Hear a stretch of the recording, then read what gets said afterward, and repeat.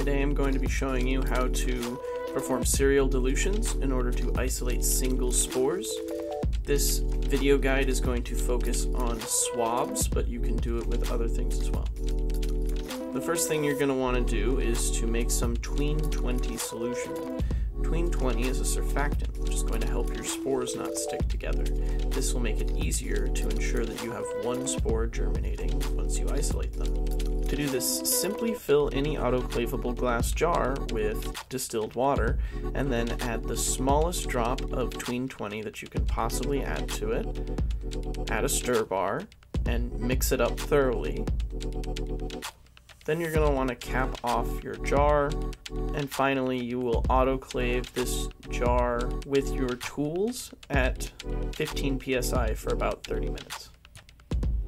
Now that you have autoclaved your tween 20 solution and your tools, it's time to set up your workspace.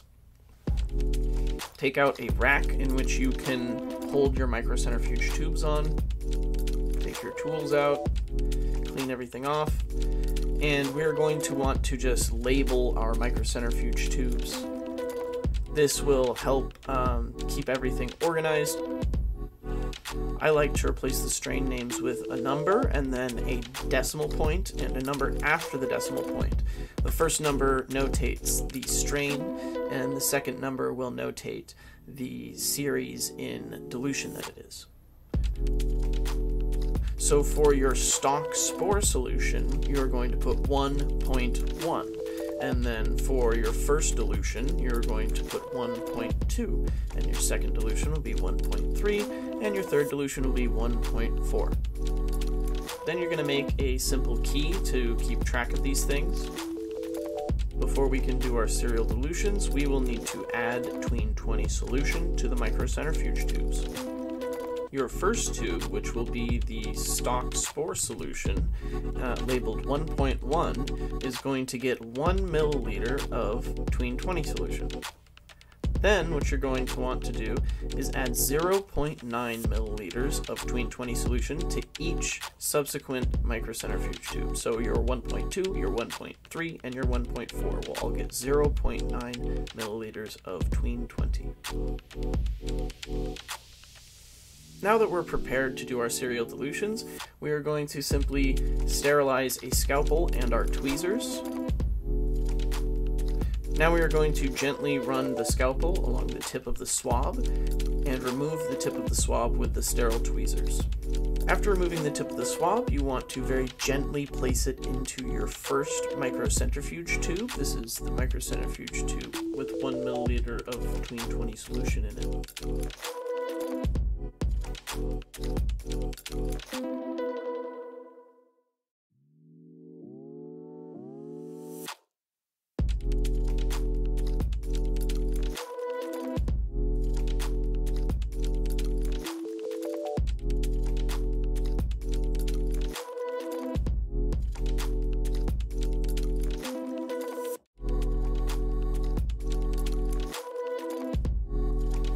Now that you've made your stock spore solution in the first microcentrifuge tube, you're going to want to shake it very vigorously, and even possibly use something like a vortexer in order to completely homogenize the spores in the tube.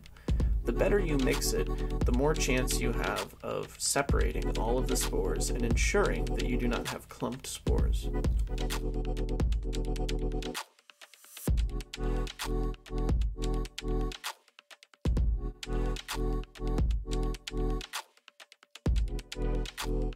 After thoroughly mixing your microcentrifuge tube, then you can pop the cap open, set your pipette to 0.1 milliliters, and take 0.1 milliliters out of the first tube and place it into the second tube.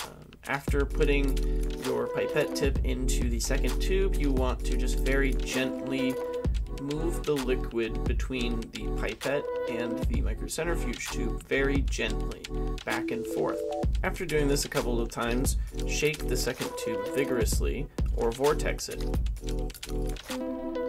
Continue to do these last steps for each subsequent dilution rate. Each time you're putting 0.1 milliliters of the previous tube into 0.9 milliliters of the next tube, you're going to be diluting each tube by 10 times. So your first tube is 10 times diluted, your second tube is 100 times diluted, your third is 1,000, and your fourth is 10,000.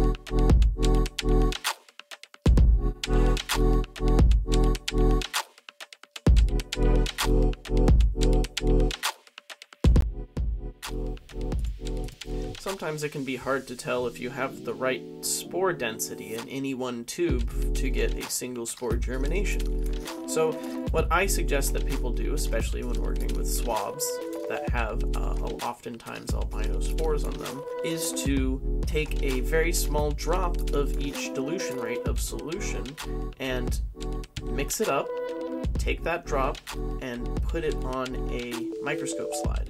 Gently place a cover slip over it and look at it under your microscope in order to determine whether or not it has dense enough or not dense enough spores. Once you figure out which microcentrifuge tube has the right dilution of spores that you wish to use, simply take a drop from that tube and place it onto a plate. We are going to spread this drop across the surface of the plate in order to help ensure that the spores are evenly spread out and are not touching each other. To do this, make sure that your plate spreader is sterile before using, either by pre-sterilized ones or a reusable metal one like I am using. After it cools down, simply take the plate spreader, place it flat on the surface of your agar plate, and move it across the surface in one direction, making sure not to overlap too much when you go back across the surface. Lastly, all you have to do is wrap your plates and label them properly so you don't forget which strains you just isolated.